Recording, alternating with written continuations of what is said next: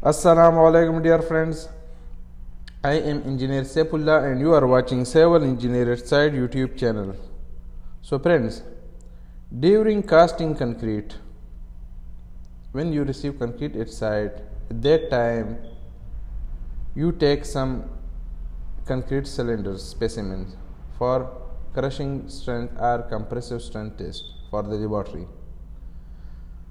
In the laboratory they perform testing after 7 days and then after 28 days, and as per the result they prepare a report, test report, and you receive that report at site. So how you will check that report, how you will verify that report with specification, and how you will know that that report of the compressive strength is passed or failed. So in this video we will discuss this topic in detail. So watch the video from start till the end, because this is a very important video for all QC engineers and site engineers. So let's start the video. This is the just heading: test report, company name, compressive strength of cylindrical concrete specimen as per ASTM C39-C39M-20. So you have to know that according to which code we are performing compressive strength test for cylindrical concrete specimens. Project name, client, location, test location, factory, test apparatus. Which apparatus we are using to check the compressive strength is compression machine test. And temperature of the concrete at that time tested by date report 16 February, date of cost of concrete 19 January, date of received 20 January, date of test 16 February. So now this is the main section. Sample name B1, B2, B3. B, for which area we use this specimen? Beam and slab at terminal 1. This is the terminal location at site.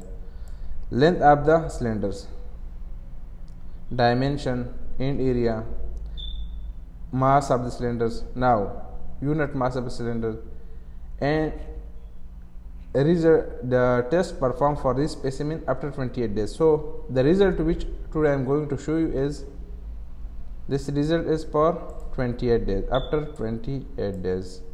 So let me highlight so you will see it clearly.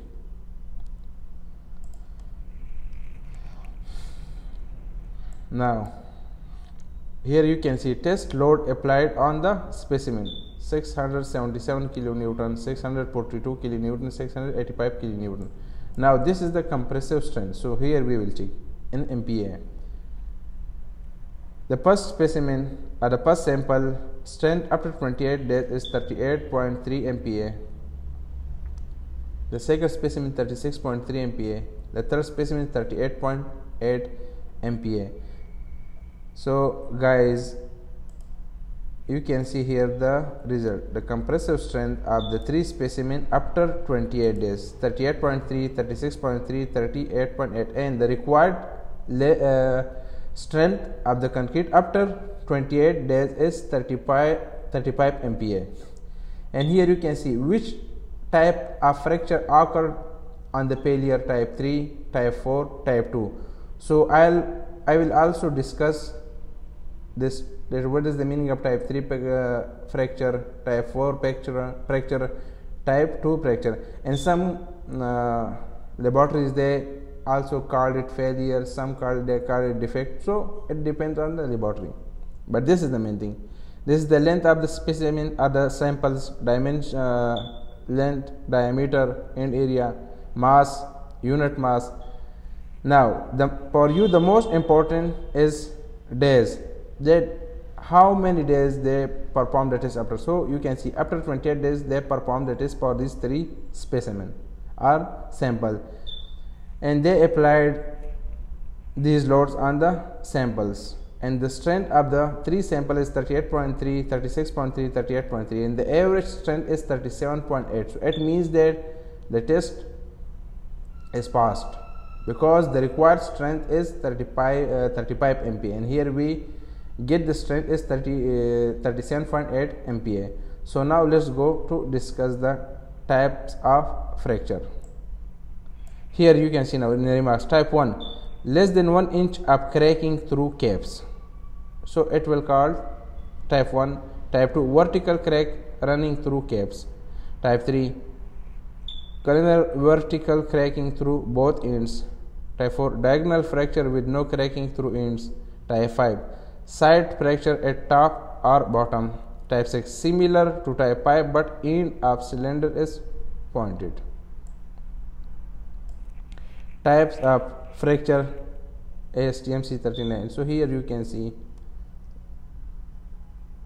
this is the scanned PDF copy, so maybe you can't see it bitterly, but in the results they will also provide the kinds of types of fracture. So here you can see type 1, this is type 1 fracture. Type 1 fracture, they say 1 inch of cracking through caps. Type 2 fracture, this is the type 2 fracture, vertical cracks running through the caps. This is type 3 fracture, type 4 fracture, type 5 fracture, and type 6 fracture. So now additional information, defects occurred in specimen during crushing. Another information which is required for the report ASCC to ASTM already mentioned in the report. Result expressed as strength is 0.1 MPa and density is 10 kg per centimeter square.